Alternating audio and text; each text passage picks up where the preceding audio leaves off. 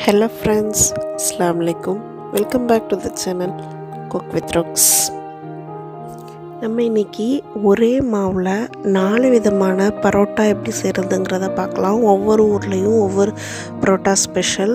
மதுரை பன் பரோட்டா, விருதுநகர் பொரிச்ச பரோட்டா, மலபார் லச்சா பரோட்டா அந்த மாதிரி 4 விதமான பரோட்டா எப்படி செய்றதுங்கறத பார்க்கலாம். இந்த குவாரண்டைன் டைம்ல உங்க வீட்ல நீங்க விதவிதமா பரோட்டா செஞ்சு கொடுத்து வாங்க வீடியோக்குள்ள போலாம்.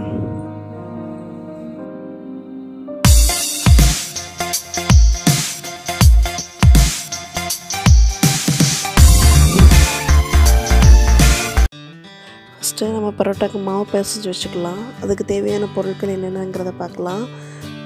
மைதா மாவு 3 கப், உப்பு 1 டீஸ்பூன் சர்க்கரை, 2 முட்டை, 1 பிஞ்ச் சோடாப்பு, 1/4 கப் எண்ணெய்.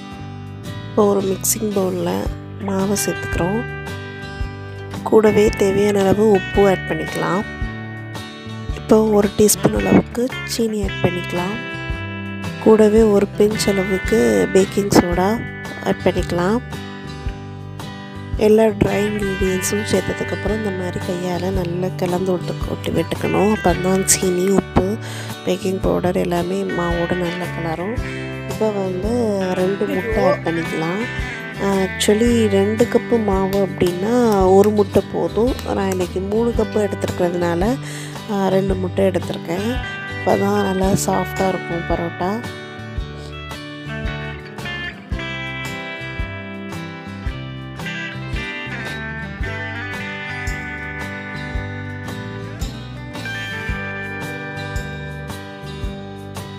கூடவே 1 டேபிள் ஸ்பூன் அளவுக்கு எண்ணெய் ஆட் பண்ணிக்கலாம்.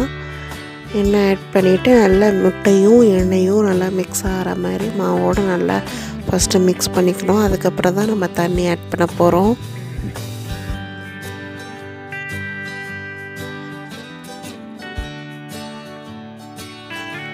நான் இன்றைக்கி 1 கப் தண்ணி எடுத்திருக்கேன். அதில் பாதி தான் செலவாச்சு. கொஞ்சம் கொஞ்சமாக தண்ணி ஆட் பண்ணி நம்ம நல்லா பிசைஞ்சு எடுத்துக்கலாம். ஒரு 5 to 10 மினிட்ஸ் இந்த மாதிரி நல்லா பிசையணும். அப்போ தான் நல்லா சாஃப்டாக இருக்கும் பரோட்டா. பாருங்கள், இப்போ நல்லா நான் பிசைஞ்சிருக்கேன். ஒரு 5 மினிட்ஸ் கிட்ட நல்லா பிசைஞ்சிருக்கேன். இன்னுமே ஒரு 10 மினிட்ஸ் நம்ம பிசைஞ்சால் தான் நல்லா சாஃப்டாக கிடைக்கும். இது கஷ்டமாக இருந்துச்சு அப்படின்னா ஒரு சிம்பிள் ட்ரிக் சொல்கிறேன். நம்ம வீட்டில் எல்லார் வீட்லேயுமே இந்த மாதிரி இடி உரல் இருக்கும். அதை இந்த மாதிரி நல்லா பஞ்ச் பண்ணி எடுத்துடலாம். இது ஒரு 2 மினிட்ஸ் பண்ணால் போதும். நம்மளுக்கு 10 மினிட்ஸ் பிசைஞ்சதுக்குள்ள அந்த சாஃப்ட்னஸ் ஈக்குவல்னஸ் இருக்கும். ஸோ இந்த மாதிரி ட்ரை பண்ணி பாருங்கள். கொஞ்சம் விளையாட்டுத்தனமாக தான் இருக்குது. ஆனால் இது நான் பர்சனலாக எக்ஸ்பீரியன்ஸ் பண்ணியிருக்கேன். நல்லா எஃபெக்டிவாக இருக்குது. நல்லா சாஃப்டாக வந்துச்சு பரோட்டா.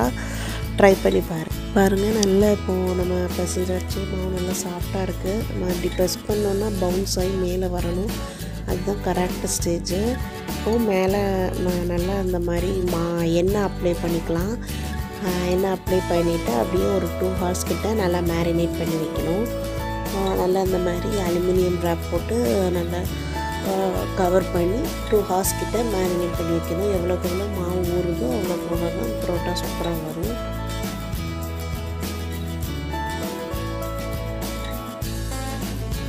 ரெண்டு மணி நேரம் ஆயிடுச்சு. ஓப்பன் பண்ணி பார்க்கலாம். பாருங்கள், இந்த மாவு எவ்வளோ நல்லா அழகாக ஊறி வந்திருக்குன்னு. சூப்பராக இருக்குது. நல்லா சாஃப்டாக இருக்குது. இப்போ மாவை உருண்டை பிடிச்சிக்கலாம். உருண்டை நான் எப்படி பிடிக்கிறேங்கிறத பாருங்கள். இந்த மாதிரி விரலுக்கு இடையில வச்சு இந்த மாதிரி பிடிக்கணும். அப்போ தான் வெடிப்பு இல்லாமல் இருக்கும். பரோட்டாவுக்கு வெடிப்பு இருந்துச்சு அப்படின்னா ஒழுங்காக தேய்க்க வராது.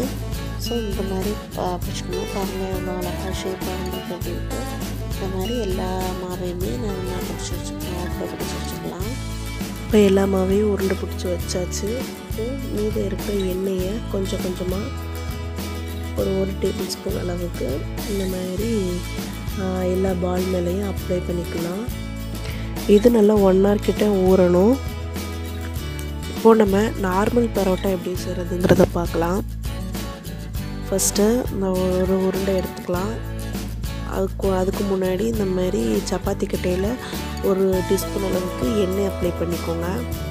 எண்ணெய் அப்ளை பண்ணிவிட்டு நல்லா சப்பாத்தியை இந்த பரோட்டாவை எப்போவுமே ஓரளவுக்கு நல்லா விரித்து எடுத்துக்கணும். நல்லா எவ்வளோக்கு எவ்வளோ மெல்லிசாக முடியுதோ அவ்வளோக்கு எவ்வளோ நல்லா விரிக்கணும்.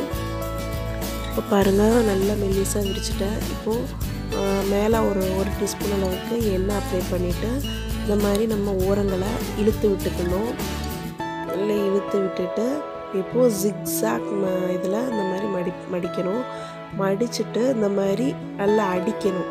நம்ம இந்த 2 கார்னரையும் பிடிச்சி இந்த மாதிரி அடிச்சுட்டு இப்படி நல்லா சுற்றி வச்சுக்கலாம். இந்த மாதிரி சுற்றி வச்சு 1 hour கிட்ட நல்லா மேரினேட் பண்ணணும். 1 hour மேரினேட் பண்ணிவிட்டு இப்போ நம்ம கல்லில் போட்டு எடுத்துடலாம். பாருங்கள், நான் ஒரு 2 டீஸ்பூன் அளவுக்கு ஆயில் அப்ளை பண்ணுறேன்.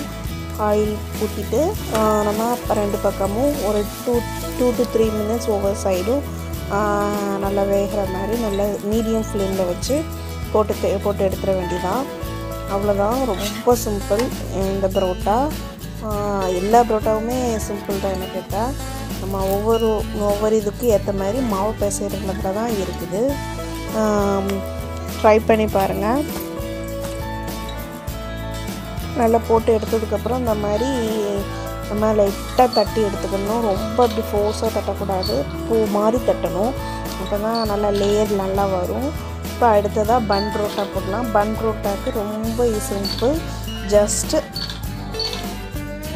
இந்த மாதிரி எப்பவும் போல் பரத்துற மாதிரி பரத்திக்கணும். பரத்திட்டு ஓரங்களை நல்லா இழுத்து விட்டுருணும். எவ்வளோக்கு எவ்வளோ ஸ்ட்ரெச் பண்ண முடியுமோ அவ்வளோக்கு எவ்வளோ ஸ்ட்ரெச் பண்ணி இழுத்து விட்டுருக்கலாம். இப்போது ஒரு டீஸ்பூன் அளவுக்கு ஆயில் அப்ளை பண்ணிக்கலாம். ஆயில் அப்ளை பண்ணிவிட்டு இந்த மாதிரி பாக்ஸ் டைப்பில் மடிக்கணும். ஒரு லேயர் உள்ள ஒரு லேயர் வெளியில் இந்த மாதிரி பாக்ஸ் டைப்பில் மடித்து நம்மளுடைய விரலுக்கு இடையில வச்சு சுற்றணும். அப்போ தான் அந்த பஃப்னு பன் மாதிரி கிடைக்கும். அதுதான் பன் பரோட்டா. பாருங்கள், நான் எப்படி சுற்றுறேன்னு. இந்த மாதிரி சுற்றணும். பாருங்கள் எப்படி பஃப்னு வந்திருக்குன்னு. இந்த மாதிரி வரணும். அதுதான் பன் பரோட்டா. நல்லா எண்ணெயில் போட்டு எடுக்கும்போது நல்லாயிருக்கும். பன் மாதிரியே இருக்கும். இப்போ இதை 1 or 2 hours கிட்ட நல்லா மேரினேட் பண்ணி வச்சுக்கலாம். மேரினேட் பண்ணியாயிடுச்சு. இப்போ வந்து நம்ம இதை ஒன்றுமே செய்யக்கூடாது. ஜஸ்ட்டு பாம் வச்சு நல்லா ப்ரெஸ் பண்ணணும். அவ்வளோதான். இப்போ பாருங்கள், சைடில் இந்த மாதிரி நல்லா பஃப்னு இருக்குது. இது வந்து நம்ம கட்டையால் அழுத்தணும் அப்படின்னா போயிடும். ஸோ நம்ம பாம் வச்சு லைட்டாக ஒரு ஜென்டில் ப்ரெஸ், அவ்வளோதான், முடிஞ்சு போச்சு. இதை வந்து அப்படியே எண்ணெயில் போட்டு எண்ணெய் மீன்ஸ் கல்லில் போட்டு எடுத்துட வேண்டியதான். இதுக்கு வந்து கொஞ்சம் கூடுதலாக எண்ணெய் ஆட் பண்ணணும். நான் அதுக்கு வந்து 1 teaspoon கிட்ட ஆட் பண்ணியிருந்தேன்னு நினைக்கிறேன் நார்மல் பரோட்டாவுக்கு. இதுக்கு ஒரு கூட எக்ஸ்ட்ரா 2 teaspoon ஆட் பண்ணி 3 teaspoon அளவுக்கு ஆயில் அப்ளை பண்ணிவிட்டு நம்ம பெரட்டி எடுத்துட வேண்டியதான். பன் பரோட்டா வேகிறதுக்கு கொஞ்சம் லேட் ஆகும். ஸோ சிம்லே வச்சுட்டு கொஞ்சம் மெதுவாகவே வேக வைக்கலாம். கல் நல்லா சூடாக இருக்கணும். சிம்லே வச்சு ஒவ்வொரு ஈச் சைட் 5 minutes கிட்ட நல்லா வேக வச்சு எடுக்கணும். அவ்வளோதான். நம்ம ஹை ஃப்ளேம் அல்லது மீடியம் ஃப்ளேமில் வச்சா ஈஸியாக கருகிரும். ஸோ சிம்லே வச்சு நம்ம பெரட்டி போட்டு வேக வச்சு எடுத்துடலாம். கனமாக இருக்கிறதுனால நம்மளுக்கு ரொம்ப வேகிறதுக்கு கொஞ்சம் டைம் எடுக்கும். அவ்வளோதான் பன் பரோட்டா ரெடி ஆயிடுச்சு. இப்போது ரொம்ப கேர்ஃபுல்லாக பன் பரோட்டாவை அடிக்கணும். மற்ற பரோட்டா அடிக்கிற மாதிரி இல்லை, ரொம்ப கேர்ஃபுல்லாக அடிக்கணும். பாருங்கள், இந்த மாதிரி அழகாக லேயராக வந்திருக்கு. அவ்வளோதான், நமக்கு பன் பரோட்டா ரெடி ஆயிடுச்சு. மொறுன்னு நல்லா பன் மாதிரி பொஃப்னு இருக்குது.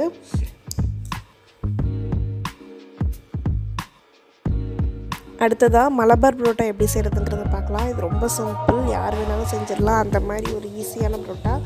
பாருங்கள், இந்த மாதிரி நல்லா நம்ம எவ்வளோக்குள்ளே தின்னாக ஸ்லைஸ் பண்ண முடியுமோ, ரோல் பண்ண முடியுமோ அவ்வளோக்குள்ளே ரோல் பண்ணிக்கலாம். ரோல் பண்ணிவிட்டு ஒரு ஸ்பூன் அளவுக்கு ஆயில் அப்ளை பண்ணிக்கிறேன். ஆயில் அப்ளை பண்ணிவிட்டு இந்த மாதிரி ஒரு நைஃப் எடுத்து நல்லா ஃபுல்லாகவே இந்த மாதிரி ஸ்ட்ரிப்ஸ் போட்டு விட்டுருங்க. ஸ்ட்ரிப்ஸ் போட்டு விட்டுட்டு அதை அப்படியே சுருட்டிடணும். அவ்வளோதான். சுருட்டிட்டு நம்ம எப்பவும் போல் நம்ம ஸ்ட்ரெச் பண்ணுற மாதிரி நல்லா அந்த மாதிரி அடிச்சுட்டு அப்படி ரோல் பண்ணி விட்டுடலாம். பாருங்கள் எவ்வளோ லேயராக இருக்குது அப்படின்ட்டு. இதை அந்த மாதிரி ஜென்டிலாக அந்த மாதிரி ப்ரெஸ் பண்ணிக்கலாம். அந்த மாதிரி கட்டையை வச்சு கூட நல்லா மெதுவாக ரோல் பண்ணணும். இந்த லேயர் எதுவுமே போயிடக்கூடாது, மெதுவாக ரோல் பண்ணணும். தின்னாக நல்லா ரோல் பண்ணணும். இந்த பரோட்டா வந்து கனமாக இருக்கக்கூடாது, தின்னாக இருந்தால் அப்படி தான், அப்போ தான் நல்லா மொறுமொறுன்னு அந்த லேயர் எல்லாமே நல்லா இருக்கும், நல்லா கிடைக்கும். பாருங்கள், உங்களுக்கே தெரியும் லேயர் இது ரவுண்ட் ரவுண்டாக உங்களுக்கு வந்திருக்கு அப்படின்னு. இது மறைஞ்சிடக்கூடாது, அவ்வளோதான்.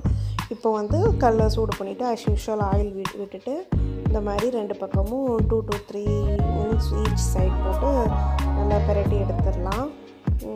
நல்லா இந்த மாதிரி கோல்டன் ப்ரௌன் ஆன வரைக்கும் நல்லா பிரட்டலாம். பிரட்டி எடுத்துகிட்டு பாருங்கள் எவ்வளோ லேயராக கிடச்சிருக்கு அப்படின்னு. மெதுவாக தட்டினா உங்களுக்கு லேயர் எல்லாமே நல்லா பிரிஞ்சு சூப்பராக வந்திருக்கும். பாருங்கள் உங்களுக்கு எப்படி நல்லா வந்திருக்குன்னு உங்களுக்கு பார்த்தாலே தெரியும். அடுத்ததாக விருதுநகர் பொரிச்ச பரோட்டா எப்படி செய்கிறதுன்றதை பார்க்கலாம். இதுக்கு வந்து நான் வந்து பரோட்டா வீசி செய்ய போகிறேன். உங்களுக்கு வீசுறது எப்படின்னு மெதுவாக பக்குவமாக சொல்லித்தரேன். எப்படின்னு பாருங்கள். ஃபஸ்ட்டு வந்து இந்த மாதிரி நம்ம கிச்சன் மேடையில் வந்து எண்ணெய் அப்ளை பண்ணிக்கணும். ஃபுல்லாக எவ்வளோத்துக்கு நம்ம மாவு வீச போகிறோமோ அவ்வளோத்துக்கு ஃபுல்லாக எண்ணெய் நல்லா க்ளீன் பண்ணிவிட்டு ஃபுல்லாக எண்ணெய் அப்ளை பண்ணிக்கலாம். அப்ளை பண்ணிவிட்டு ஃபஸ்ட்டு இந்த மாதிரி ரோல் பண்ணி எடுத்துக்கணும் மாவை. நம்ம கட்டையால் ஓரளவுக்கு ஒரு 5 inch அளவுக்கு நல்லா ரோல் பண்ணி எடுத்துட்டு அதுக்கப்புறமா நம்ம கையை நான் எப்படி வைக்கிறேங்கிறத பாருங்கள். அதே மாதிரி வச்சு நீங்கள் இப்படி அடித்து இப்படி வீசிட்டீங்க அப்படின்னா ரொம்ப சிம்பிள், சூப்பராக வரும். இப்போ மாவு கொஞ்சம் கிளிய தான் செய்யும், பட் கிழிஞ்சால் தான் நல்லாயிருக்கும். நல்லா கிளிய நம்ம வீச போது தான் நல்லா தின்னாகவும் நல்லா மொறுமொறுன்னு கிடைக்கும். பொரிச்ச பரோட்டா வந்து நீங்கள் வீசி செஞ்சு பாருங்க, அதோடைய டேஸ்ட்டே வேறு. நம்ம வந்து சாதாரணமாகவும் பண்ணலாம், ஆனால் அது வந்து கொஞ்சம் ஹார்டாக இருக்கும், ஈஸியாக உள்ளே வேகாது.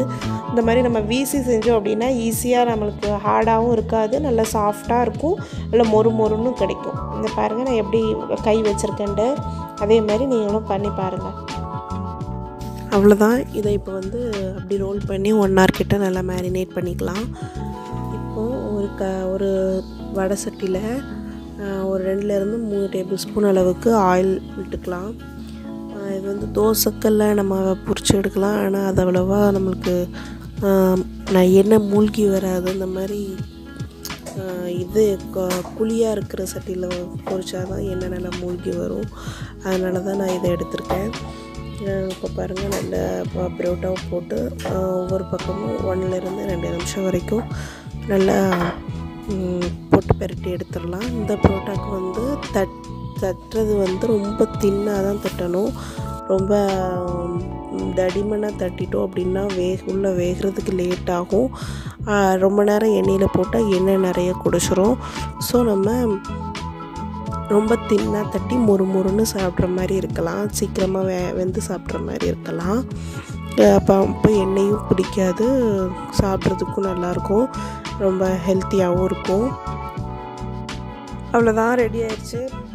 இந்த பரோட்டாவை நம்ம தட்டுறதுக்கெலாம் அவசியம் இல்லை, அது அப்படியே சாப்பிட்றதுக்கு அப்பளம் மாதிரி இருக்கும், மொறுமொறுன்னு. பார்க்கும்போதே உங்களுக்கு சாப்பிடணும் போல் தோணுதா? கண்டிப்பாக ட்ரை பண்ணி பாருங்கள், எப்படி வந்துச்சுங்கிறத கமெண்ட்டில் சொல்லுங்கள். இந்த ரெசிபி உங்களுக்கு பிடிச்சிருந்துச்சுன்னா லைக் பண்ணுங்கள், ஷேர் பண்ணுங்கள், மறக்காமல் நம்ம சேனலை சப்ஸ்கிரைப் பண்ணுங்கள். அஸ்ஸலாமு அலைக்கும்.